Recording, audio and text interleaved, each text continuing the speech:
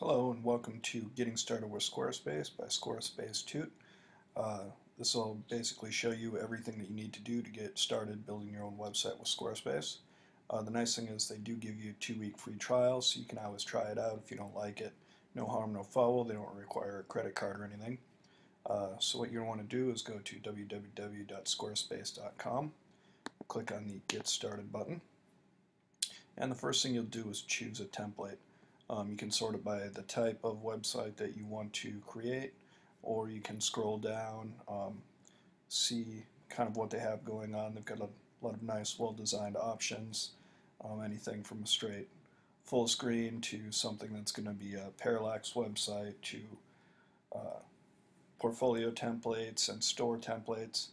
Um, I kind of like Alex. It's a parallax single page scroll site, but it also has multiple page capability so that you can create kind of a vertical and horizontal story.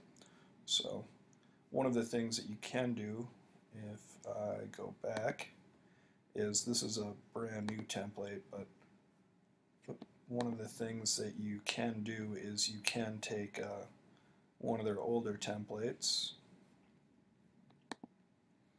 and this will show you different customer example sites that people have made with it, so you can really get a good idea of what's possible just using the basic templates. But I'm going to show you Alex, and you can preview a live website of it and kind of see how it's going to work. So it's got the parallax action where the layers scroll at different depths, and it'll scroll down automatically. And there's non-linked pages. And then you can also view how it's going to look on the mobile. That's the other nice thing about Squarespace. It automatically builds the mobile while you build your desktop. So it's going to look pretty alright while on the tablet and the mobile while you build the desktop. So let's go ahead and start with Alex. Again, the nice thing is you don't need a credit card.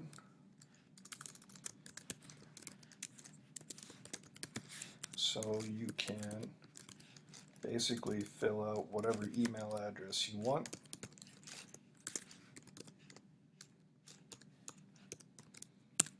Create a password.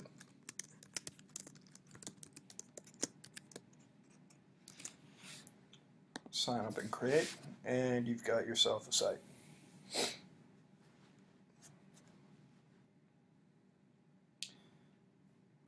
So once it propagates it, it will offer to take you on a tour of it, or you can just get right started.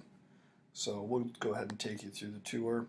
It's going to ask you what kind of site you're doing. We're just going to do a personal one. It's going to ask you for your site title.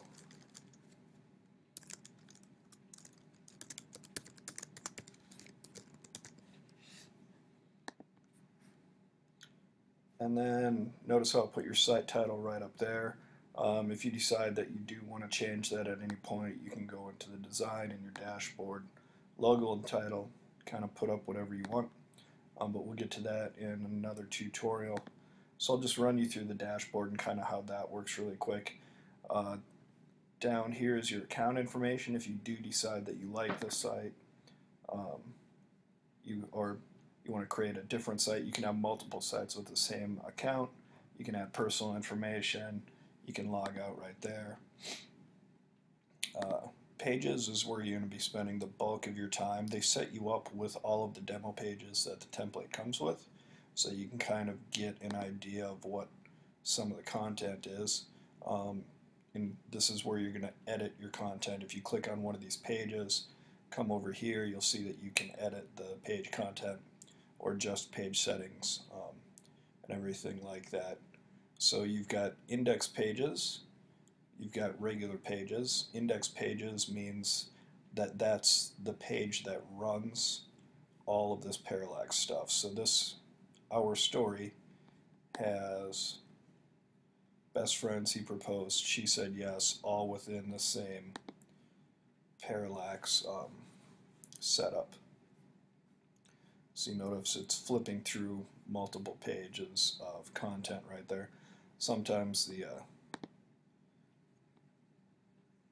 the thing itself is a little bit slow and the content doesn't always catch up. Um, but this one's got a couple of index pages and then some regular pages. You can add pages. You can add pages to an index page. You can add secondary navigation, and you can add pages that aren't linked at all. And then there's always a README section that explains kind of what some of the features of the template are and things like that. So I'd highly recommend that you visit the README section whenever you're going to do a template. But basically, pages let you control everything on the page. Design tells it what the whole template style is going to look like, and then you can put in custom CSS if you know code as well. So you can change templates. You can always install a new template, and your content will carry over to that new template, so you don't have to worry about losing anything. You can change your site title, tagline. You can add a logo that'll go up here if you want. You can add a browser favicon. The favicon is the little picture that comes up next to your site title on the tab of whatever browser you're in. Style editor kind of is the whole design engine of your site. You can change your background color if you want for the header. Notice how this is titled site header. You can do fixed position, so that header will always scroll behind your content. If you take that off, your header will scroll away. You can have it transparent, so that whatever content is behind there, it will be behind there. You can have, I want to see if I can get this content back. For some reason there was a little glitch and the content is not coming back to us. There we go. This will show you a little bit better. So you can have it transparent, so it's going to be behind the folder, or transparent on top of the image. You can change your fonts. Squarespace does come with quite a few high quality fonts packaged into it, or you can add fonts from Typekit or Google Fonts. If you want to do that, you can change font size, styles, kind of do whatever you want with just a bit of a slide, or you can come in here and be a bit more specific. Text decoration, you can underline it, overline, line through, change your letter spacing, a little bit of everything. You can change your navigation, fonts and colors. You can have it be parallax, where it scrolls in different depth layers, or you can have it be regular without the parallax. The parallax nav is the little black dots that were here before. You can hide those. You can decide what your image sizes are going to be, and then you can go into your main content, choose the background for the entire site, your fonts, your footer. You can choose all of those options. So you can kind of play around in there and really get the site to match whatever brand it is that you're trying to match. And after you make your changes, you just hit save. And then one thing to notice, all of these changes do get made in real time.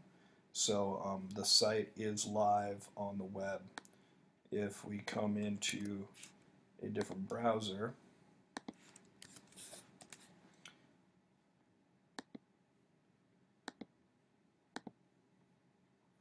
oh, well, it should be live on the web. Oh, I know why. Because I haven't actually created a page yet.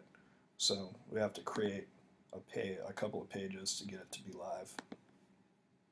So this is just creating pages with their content. We'll just do a couple of them for now.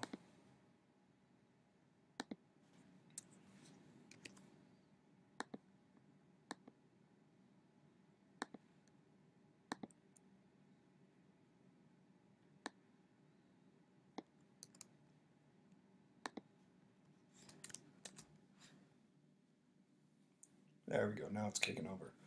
So the nice thing, I always like to have it open in two browsers while I'm working. That way I can see that the changes are actually being made on the site. There's that parallax nav that I was telling you about, so you can navigate down the different things. Uh, you can also go through, and my internet seems kind of slow right now, which is why it's not loading all of the content it should be, but you can live preview with this little arrow as well. But one thing to note, even when you live preview, sometimes it's not going to look exactly like it looks on the web, hence the lack of content. That's because of Squarespace, everything is run through their server, so if they're having a lot of traffic right now, it might take things just a bit to catch up, or they might not look exactly right. So it's always good to look at what it actually looks like on the web while you're building. So we did design. Other things in the dashboard, commerce, if you want to start a store, you can do one product to try it out in the free trial account, or if you go with a professional, you get up to 20, or with the business, you get unlimited products. You can actually have a pretty nice store. Metrics gives you traffic overview, so who's been on your site, how many page views, visits, audience size, mobile usage. You can see who's on their phones. If you have a blog, you get subscribers, where people are coming from, whether it's Google search or another website. We'll go right there. Another thing, popular content, that would go with your blogs, and who's typing in what to search engines. So it's a nice handy thing to have. Comes free with Squarespace, but you can also link in Google Analytics. You can manage comments if you're going to have a blog where people would have to get approval from you, or it's open forum and moderated, or comments that people have flagged as being, not good or whatever. Settings. Here's where you put in basic information for your site. Some of your templates will show this basic information. Let's see if I can get this content back.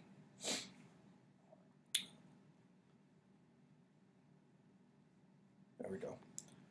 I've just been hitting refresh and that content comes back. It's just been kind of slow tonight. So you can choose your site type, site description. That's good for both Google purposes and sometimes it'll show on your site, like we can have it show up, right here or wherever. Allow Squarespace promotion. That means if you build a good enough site, it might be one of those chosen as a template example. Always a good thing. And then your business information, if you want to put that in as well, so that people can get a hold of you unless you want to build a contact page. Language and region is pretty much set for you based off wherever your IP address is. Domains, if you have another domain, a personal domain, you do get a custom domain with Squarespace. Get a free domain, so you can choose one. Or if you have an existing domain, you can link them together, and it'll skip over the website you have and go straight to the Squarespace site. You can set up email with Google Apps. You can link in your Facebook, Twitter. There's pretty much any sort of social media account you want, you can link in there. And then there's blogging. You can choose tags, format your tags, get your likings, comments. I'll cover all of these in further tutorials.